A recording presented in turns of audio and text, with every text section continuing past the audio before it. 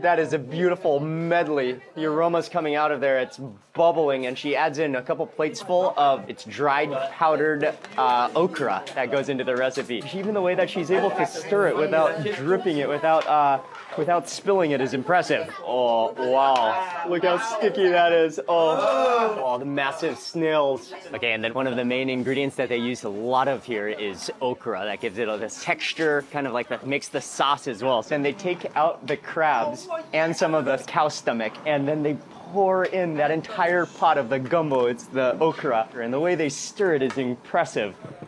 Ooh, whoa, it's almost like porridge. And now we go in, then break off, okay?